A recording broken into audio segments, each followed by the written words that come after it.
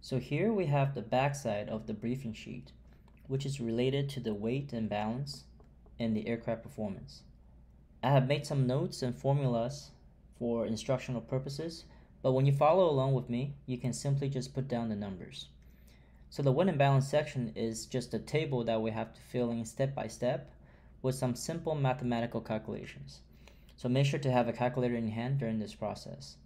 So the whole table is based on a simple formula, which is weight times arm equals to moment. So weight is just the weight in pounds. This X means multiplication, so multiply by arm, which is in inches. Arm is just, you can think of it as the distance from the engine firewall. So a pilot will be sitting about 77 inches after the engine firewall. And the moment is simply a product of weight times arm. And usually it's going to be a big number. That's why we need a calculator to make sure all the calculations are precise, usually down to 2 decimal places. So first what we need is we need to obtain the information of the aircraft, November 911 Mike Zulu, and we need the basic empty weight. So this basic empty weight have to come from a documentation called the weight and balance, which is a documentation produced by a certified A&P who actually weighed the aircraft.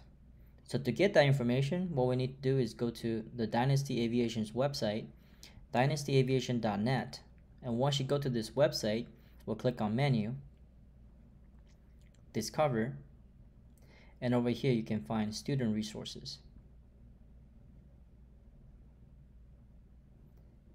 Then since we're flying the sling, we'll click on the sling LSA, and moving down we can find the weight and balance information for November 911 Mike Zulu.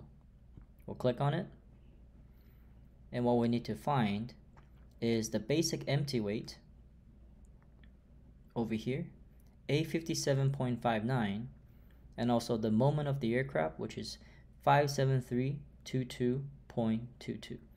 So we'll go back to our paper and we'll put in those numbers. So A57.59 provided by the documentation, and with the moment of 57322.22. So again, this is measured by the A&P. Moving on, we have the pilot and passenger's weight.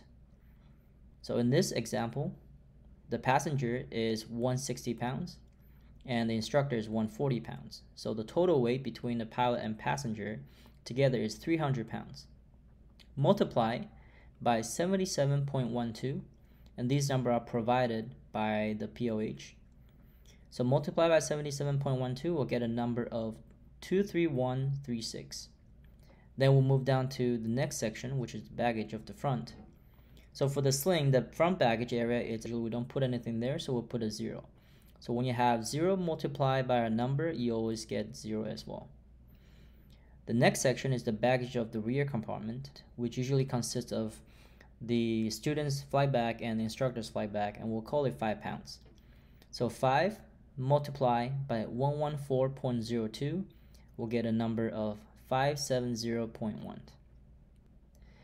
The next section is the fuel sections, which we need to calculate how much fuel we can carry without passing the maximum limit of 1,320 pounds, which is the maximum certified takeoff weight for the light sport aircraft. So to calculate how much fuel we can carry, what we'll do is we'll use the maximum weight of 1320, we'll minus 5 pounds, which is the baggage, minus 300, which is the passenger, and minus the aircraft weight, which is 857.59. And once I subtract all those numbers, whatever is left is how much fuel I can carry. So we can carry about 157.41 pounds of fuel, and we'll lower that number to about 157 pounds to be conservative. So 157 multiplied by 59.48 will give us a number of 9338.36. And moving on to the takeoff weight, so this is how much weight the airplane is during takeoff, which is very simple. So the takeoff weight will just be all this weight added up together. So for the takeoff weight will be 857.59, which is the aircraft weight, plus the pilot and passenger's weight, plus the baggage, and plus the fuel that we calculated the airplane can carry. So the total will be a 1319.59 pounds. The moment will be the same thing. So for the takeoff moment, what we need to do is add all the moment previously that we have for all the different sections, and the total of those moment will be our takeoff moment, which is 90366.68. So now over here we can calculate the CG for takeoff, which is the center of gravity. Again, it's a very simple formula. We'll just use moment divided by weight. So the moment will be this number over here, 90366.68, divided by the takeoff weight, which is 1319.59, and we'll get a number CG of 68.48. Okay, and moving down, we have the fuel burn. So during the flight, the airplane is burning fuel. That means during the flight, the weight will be decreased. So when the airplane lands, it will have a lower weight than compared to during the takeoff. So how much fuel do we burn in the sling? According to the POH, it says about 4.1 gallons per hour. And usually each lesson is no more than 2 hours, so we're going to assume it's 2 hours of fuel burn. And that will be a total of 8.2 gallons. So since we're operating with pounds, not gallons, a general rule to convert from fuel from gallons to pounds will be just multiplied by 6. So for the flight, we're likely to burn about 8.2 gallons of fuel, which translates to 49.2 pounds of fuel. And since we're burning fuel, we need to put a negative number for the sections. So negative 49.2 multiplied by 59.48 will get a number of negative 2926.42. So for the landing weight, how we're going to get this number is we're going to use the takeoff weight, which is 1319.59, and during the flight we burned about 49.2 pounds of fuel. So 1319.59 minus 49.2, that would be our landing weight. So the airplane, when it lands after burning 49.2 pounds of fuel, will be 1270.39 pounds. So same thing over here. For the moment, we have the takeoff moment minus the fuel burn moment. So 90366.68 minus 2926.42 will give us a landing moment of 87440.26. Over here for the CG, we'll use the same formula. Total moment divided by total weight. So it will be 87440.26 from the landing moment divided by 1270.39, which is the landing weight, and we'll get a CG of 68.83.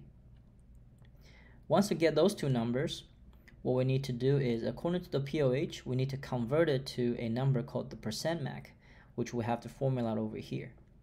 So all we need to do is take this two number and we'll plug it into the CG over here. So we're going to get 2% Mach number at the end, one for takeoff and one for landing, which because there are two different numbers. So for the takeoff percent Mach, we'll use the number of 68.48 CG. So once we plug it in, 68.48 minus 53.784 multiplied by 100 divided by 52.716 we'll get a takeoff percent Mach of 27.88. And then we'll do the same thing for landing percent Mach, which we'll use 68.83 as our CG. We'll plug it in, go through the formula, and we'll get a percent Mach of 28.54 of landing percent Mach. And here I make a note. Make sure to press the equal sign each time on the calculator. So what you do is you put in the CG minus 53.784, you press equal, multiply by 100, you press equal, and you divide it by 52.716 and press equal again. And that's how we make sure the number is accurate. Then finally, we'll come down here for the allowable CG envelope. On the right side, you see this is the aircraft's weight. And over here at the bottom, we have the percent Mach. Okay, so we want to make sure we plug in the weight and the percent Mach to make sure where they intersect, it's inside the safety envelope. So a general rule is if your takeoff percent Mach and your landing percent Mach is inside this safety envelope, that means the airplane is within the safety range to take off and land. If it's outside of it, the airplane will be unstable and it will be unsafe for takeoff and landing. So for the takeoff, we can see our takeoff weight is 1319.59, which can come over here. And we can see that's about 1319.59. And then we'll draw a straight line across. And then we'll find the takeoff percent Mach, which we'll calculate it to be 27.88.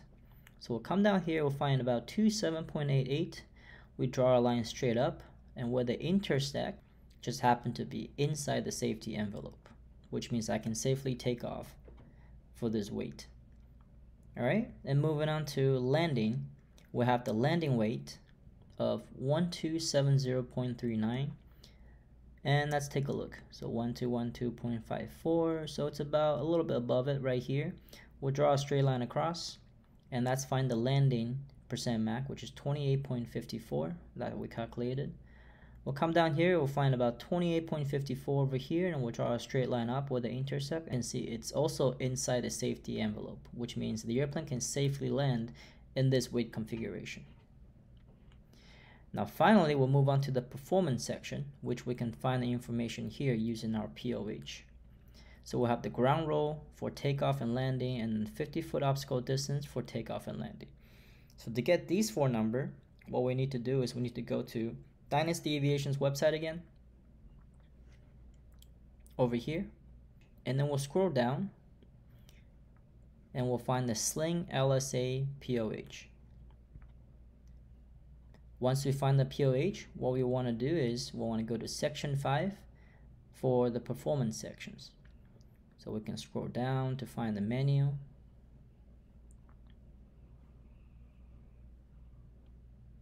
Once we find the menu, we'll just click on performance sections. In the performance section, we'll move on to takeoff and landing distance and click on it, which will bring us to this table. So over here we'll have the takeoff distance and landing distance. And what we want is the concrete and tar since we're taking off from a paved runway. So we can see the run distance is 395, and that's what we'll put in for the takeoff. And we'll have the obstacle distance of 755. So we'll go back, we'll put in 395 and 755. And we'll do the same thing for landing. So for landing, we'll go to the bottom, we'll find concrete. The landing distance is 265 and the obstacle distance will be 820. So we'll put in 265 and 820. Now finally, we need to find the runway available distance. So for this sections, what we need to use, we need to go back to Sky Vector. That will give us access to the chart supplement, which will provide all the information regarding each runway of the airport. So let's go to chart supplement by going to Sky Vector, and we'll find North Perry Airport. We'll click on it. Click on North Perry Airport.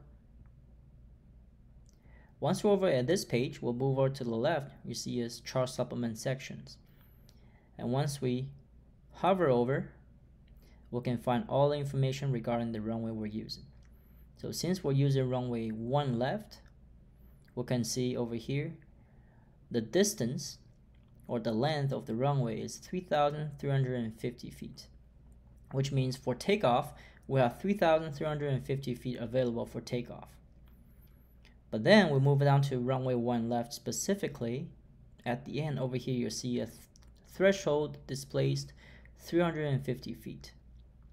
So it means if we're using runway 1 left, we have the full runway for takeoff, but to land, we cannot use the first 350 feet of the runway, which you can see is depicted over here, the 3 circular symbols over here. So for takeoff, we can use the whole runway, but for landing, we can only use anywhere from here all the way to the end, and that's called displaced threshold, which is 350 feet. So to put in the number, the takeoff distance for runway 1 left will be 3,350 feet. But for the landing, since the threshold displaced is 350 feet, we'll go 3350 minus 350 feet, which will give us a runway available to land of 3,000 feet. So to summarize for the backside of the briefing sheet, number 1, we'll use the student resource page on dynastyaviation.net to find the weight and balance and the POH information. Number 2, all the numbers calculated down to 2 decimal places. Number 3, we'll use the maximum weight of 1320 pounds to calculate how much fuel is allowed to be on board the aircraft. Number 4, we'll use 4.1 gallons per hour as our fuel burn, and we'll make sure to put a negative before the number. Number 5, we'll use the POH section 5 for the takeoff and landing distances. And number 6, we'll use SkyFactor as a portal so we can access the most recent chart supplement information for the runway distances.